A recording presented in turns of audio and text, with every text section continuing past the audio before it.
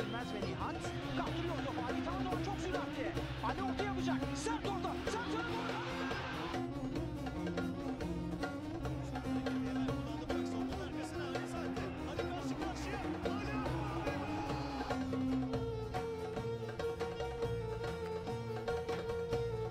Welcome back, ladies and gents, to another Maestro game production, and as you can see, we're jumping straight into the highlights of our game between episodes. It, of course, was away to Istanbul, not Constantinople, and, well, as you can see, we won 3-2. They gave us a bit of a fight. We played a 4-2-2-2 with two wide attacking midfielders. We didn't play up the middle this time. We thought we'd switch up, give the wingers a little bit of an opportunity to play. And, well, they did a decent job. I believe one of our wingers managed to score. Both our strikers scored. I think that was the free. I want to say Saidar scored, as you can see here, and Doy went and got himself one. And I believe it was Aaron. He did manage to pick up a knock, though. There was a few little issues. He picked up a knock. Batwan, I think it was, also picked up another knock. So we had a little issue in terms of our strikers both getting injuries. As you can see, I don't know why I'm trying to remember the goals. Said I got one, Edigan got one, and then Doy. So, yeah, I was completely wrong. It wasn't Aaron who got one. I don't know where that came from. What did Aaron do that made me think it was him? He might have got an assist. I don't know what he did. But as you can see, our team had a solid game. Atabek went and got a 6.7 rating. We had Chattel on 7.4. Most of our team, in fact, were over a 7. 7.1 for Omar. We had Seda on 7. 7.2 for our other right-hand-sided attacking mid. We then have our two strikers who had a lovely game. They linked up very well in today's game. And, well, it was a solid game indeed. Now, apart from that, let's just quickly swap this to highlights, I think. No, we don't want to watch it again. I'm just making sure it does it for the game. I don't want it bugging out and just showing us goals in the game. So we'll do that. As you can see, comfortably in the league. We have a game in hand against second place. And, well, today's game, if we manage to win it, we'll guarantee ourselves a playoff spot. Technically, we're pretty much guaranteed a playoff spot with the amount of points we have. But mathematically, we can technically miss out on the playoffs if all of these teams somehow manage to win every single game and we lose every game.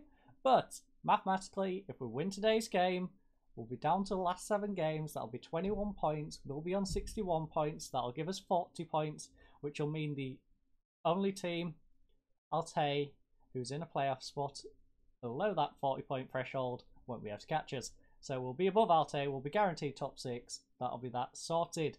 Then hopefully in the next episode, if we manage to pick up points against Ankara, we can come back for that game and guarantee ourselves hopefully the automatic promotion, and then hopefully clinch the title in the episode after. Once that's done, we can let the youngsters have a little run out. But speaking of the youngsters, we have some new additions. Yes, youth recruitment has come in. Now, we're not going to use the aggression rule with the youth recruitment because otherwise we'll end up with like 2 people. I did have a little peek at these ones.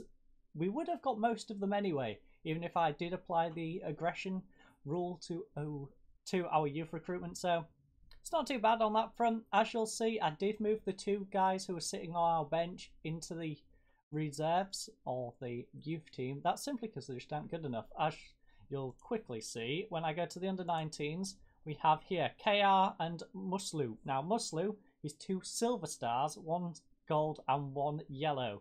We then have over here Punch Silver Stars, 1.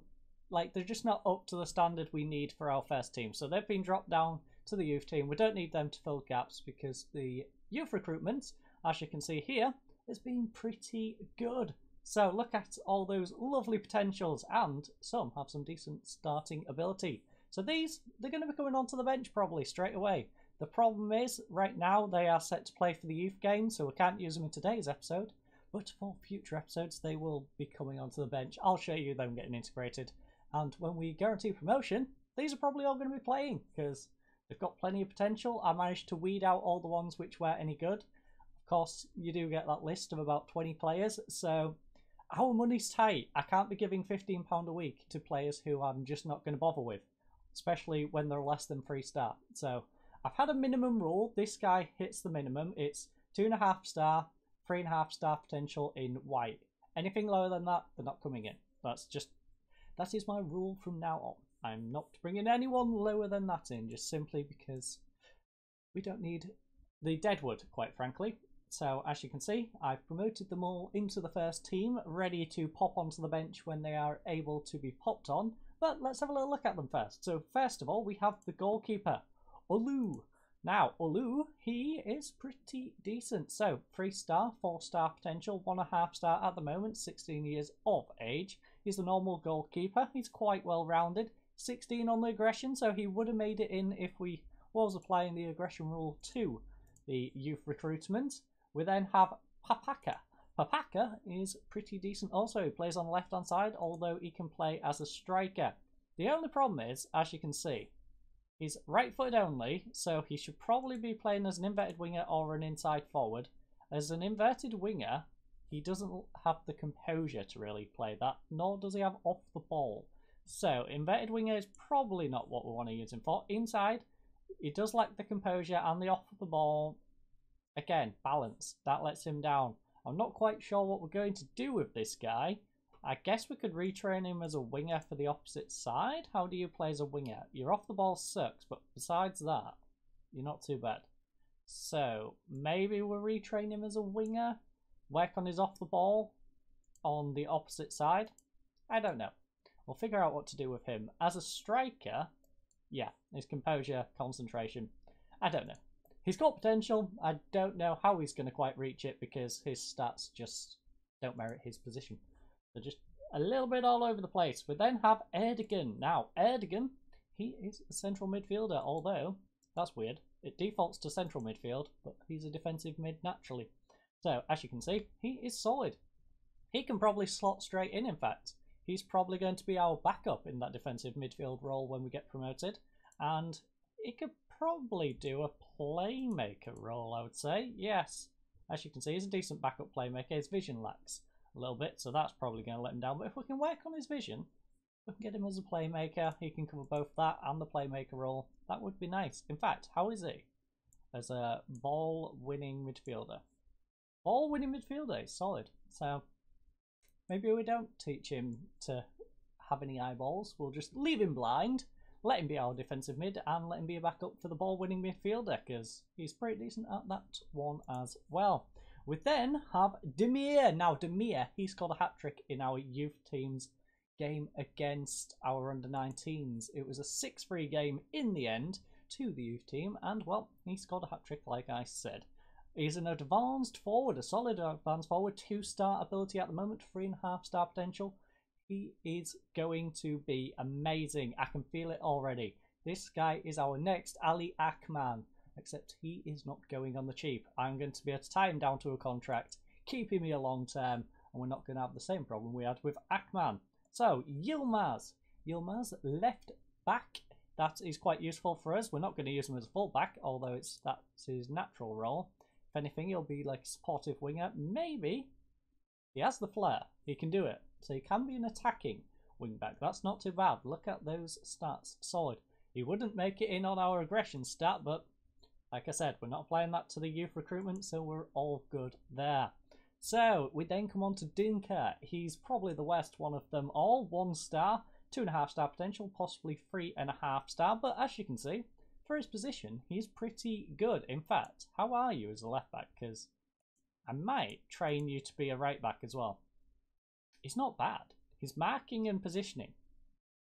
As a defender, marking and positioning are quite important. So, and he don't have concentration. Okay, you're not going anywhere near the defense. I'm sorry. I'm sorry. I saw the fact that you've tried left back and thought that might work, but no. We're not having it when you can't mark, you don't concentrate, and yeah, positioning it very good. So, as you can see, I'm probably going to train him on that right-hand side, a bit further up. We don't use a flat back, although I might go to the Christmas tree formation at some point. So, it might be useful if I go to the Christmas tree, but for now, winger.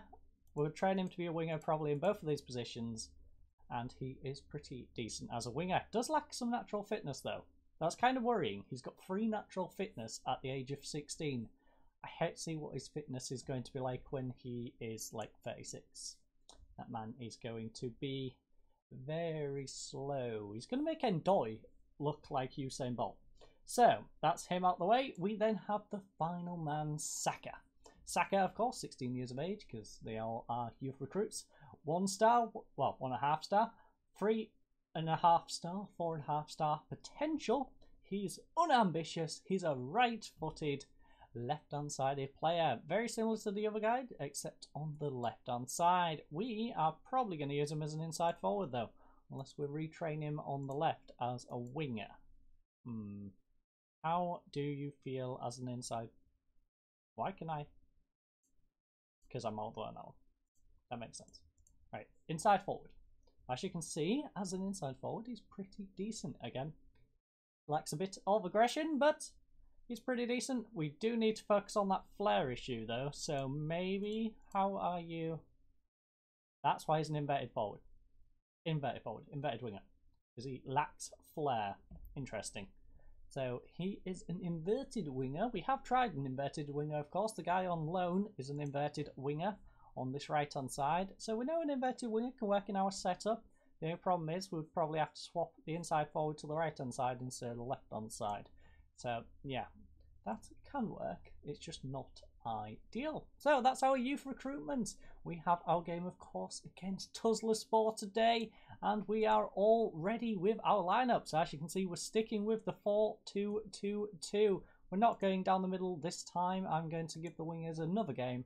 Back-to-back games for the winners. Serdar and Sadiq had amazing games last time, so I'm sorry, Recap and Recap's fans, but he is not starting today. He will have games in the future, of course, but the 31-year-old, I didn't realise he was 31 years old. Jesus. Recap, you're getting old, my friend. Anyways, Recap's not going to start today. We've got Sadiq and Serdar, and we've got our nice central midfield combination. These are, of course, our normal starting players for the most part. So, without further ado, let's head on into the fixture and let's go play Tuzlaspor. Of course, how did we get on? Before we do, how did we get on against Tuzlaspor last time? I think we dominated them away from home. Yes, 3-1. Away from home, on telly, 2,000 or so fans. We're back on telly, it's wet. Was it wet back then? Yes, it was. So we played them in similar conditions, except this time we are at home. So we should be able to get a victory. We've played a similar formation. The only difference is we've got a striker instead of a central attacking mid. We should be able to pick up the victory. Come on, lads. Let's go. Onto the pitch. Tactically, confident about the team's flexible shape. I am loving that. All of this green. Ndoye, what do you not like? Much higher pressing intense. It's not our fault you're an old man, Ndoye. You grumpy old man. Anyway, chat doesn't like passing into space. Doesn't suit his passing. Okay. Chat, I don't know why that's much of an issue, but okay, that's an issue for chat. Anyways, as you can see, we've got the social media roundup on the left hand side. I'm not going to go through them, but feel free to pause if you are interested in that. So let's hands on hips. You can secure at least a playoff place here with a win. Wow, that's a surprise. It's not like I didn't just mathematically work that one out for you, ladies and gents. Anyway, we can secure a place. Go out there and impress me. I don't want to put that pressure on them, to be honest. I think we're just going to tell them, if we play our game, we'll win. You're all very careful of that. I don't want to put the pressure on them. We've got a couple of younger players, a couple of older players. We don't want to pressure anyone. So it's just another game. Just another game. Get the points. Enjoy the points afterwards. Have the best defense. Ooh, having the best defense in the league. Must have you looking forward to another win. Well, no, that just guarantees us a draw. It doesn't get us a win. We need good attack to get a win. I'm proud of that record and the work that's gone into it. We'll continue to work hard to keep getting better. Indeed. Tusslespor's recent struggles have them 16th in the league's form table. Is this a chance to pile on the misery? Well, they've drawn 3 and lost 2, so yes, I would say it's probably a good chance. We should be in a position to beat them, but we'll have to work hard to make sure. Indeed. You don't get any freebies. Nobody gets freebies, although we've got a draw on 4 wins as our last 6. Don't know why it says 6. Should say last 5. Sports Interactive, 5.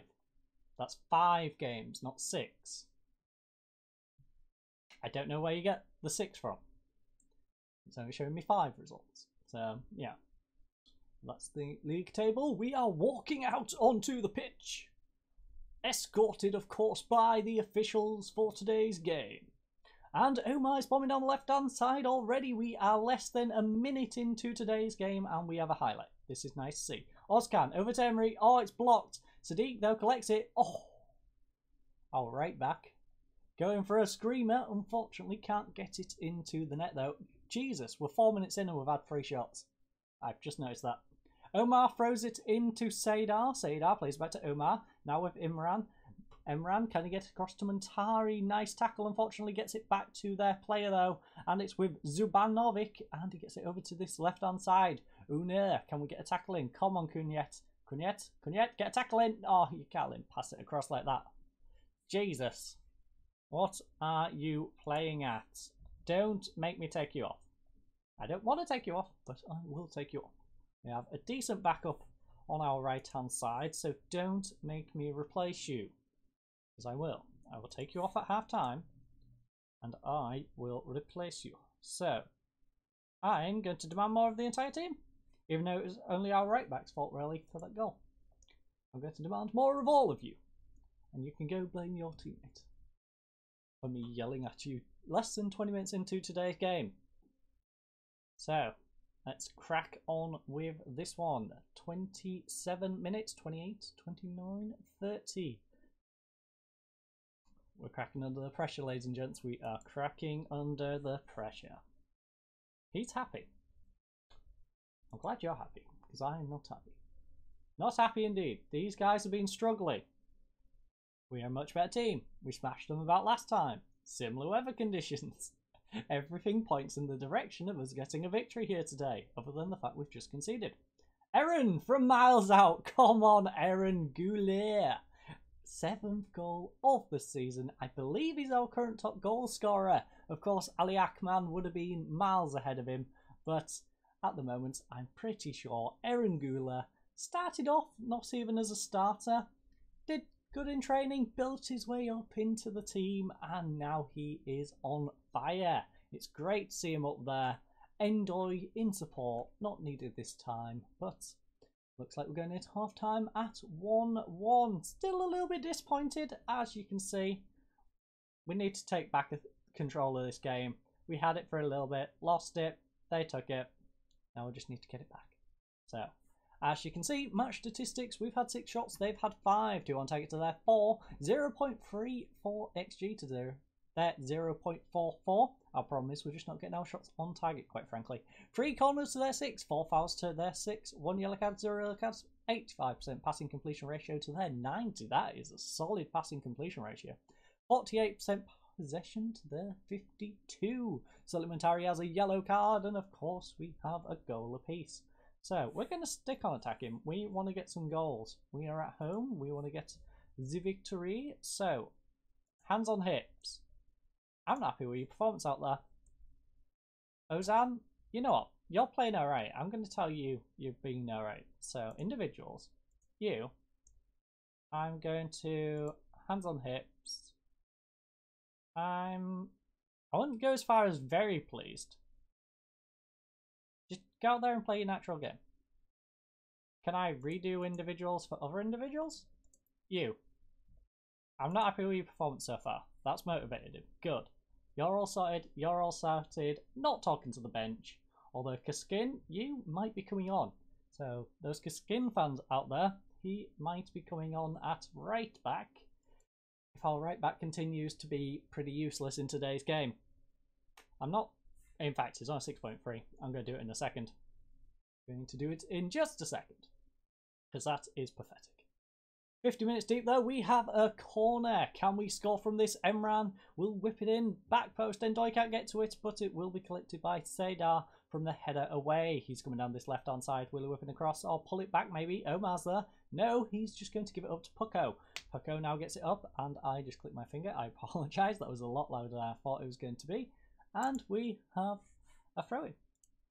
Not going to see it though, because the highlight is just not worth seeing. So let's get a few substitutions going. Right, who is our disappointing performers? Well, we know Kunyet Koz has been rather disappointing. So we are going to get Ramazan on at right back. Now, Ramazan, what is his potential, by the way? He has a lot of potential. I can see why people want Ramazan Kiskin on the pitch. He is a solid right back. I like him. Unfortunately, he's just not on Koz's level, although Koz is now dropping off. He's dropping off at 28. Jesus. Koz, you might have played your last game for us. That was an awful performance, and if Kiskin works his way in, you ain't getting back. So, that is Kiskin on. We have Sulimentari and Endoy who aren't having the best of games. So you know what we're going to do? We are going back to our good old formation. We're going to take off Endoy. Endoy's having a poor performance, so we'll bring on Recap. We're not going to go with Shadow Striker though. We're going to have him just be a normal advanced midfielder. We're going to bring on Ozcan in place of Muntari. Now, Eren is lacking a bit of fitness. He's getting a bit tired. We should probably keep him on though. But Batwan can do a job. Unfortunately, he's our best performer, so we're going to keep him on. We're going to keep him on. We're pushing for the win. We can't be taking off the guy who scored the goal. That's just not how we're going to get more goals. So, Mehmet could come on for Omar, give Omar a bit of a rest, but at the moment, I don't see any reason to be taking anyone off. So, let's get into the game. Let's crack on with this match. Let's go out and get a victory. Jesus, I should have said something to Kiskin because he is not looking happy. Look at that little red face of his. He's not enjoying it. Right, you know what? Individual instruction. No pressure. Kiskin, I trust you. I'm going to tell you I trust you, and you're going to take it on the chin. You're going to enjoy that, Kiskin. No, he's not. He's not. He doesn't enjoy the fact that I trust him.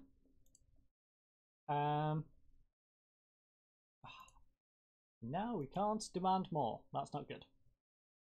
Can't demand more. Because we did our individual talk to Kiskin to make him feel better. Demand more. Come on, team. We want some goals. Let's go get a victory. 5 minutes remain. Plus any additional time. Looks like we're not going to get anything more than a draw, though. That is a little disappointing. Eren put in a nice performance. Ozan, when he came on, did. Chat also. So, I'm not sure what we're doing at right back. I think we might give Kiskin the next game, you know. Because Koz, 6.3. That is awful. In fact, we might go as this is our starting 11 for the next game. Because Endoy struggled. Koz struggled. Endoy's just been up and down. Not really done a whole lot. Muntari, 6.5. He can do better. I think it's either going to be Cock or Muntari. But besides that, the rest of the team is probably going to be the same. At least for my next game and probably the next episode game too. So, hands on hips.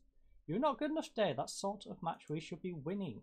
That's got Ozcan nervous. Well, I don't care, Ozcan, that you're nervous, because that is the sort of match we should be winning. We should not be drawing against a team with such poor form when we are top of the league. So, everybody enjoyed Eren's goal. It was a beautiful goal. A powerful effort from 24 metres, which blasted on the inside of the post before hitting the back of the net. That silenced the opponent's fans. Okay, I can't think of many better than that. It was a special goal. Special goal indeed. So, as you can see, we have a solid lead. 14 points on second place. I'm pretty sure. So that guarantees us top 8. By the next episode, I think I'll have playoffs guaranteed. Even if I don't win. I'm pretty sure I'll be guaranteed playoffs just by these teams being up and down like yo-yos. Maybe not, but I think by the end of next episode we can safely say we'll be in the playoffs. So, I'm going to do the press conference. I shall, of course, play this game against Ankara, and then I'll see you fine folks back for the Bursaspor game, which previously, Bursaspor, we had a nice 4-2 victory against away from home. We know how that went with Tuzlaspor though. We dominated Tuzlaspor last time we played them, and well, we've just gone and drawn 1-1. So, I thank you all for watching today's episode. I hope you all have a lovely night, and goodbye.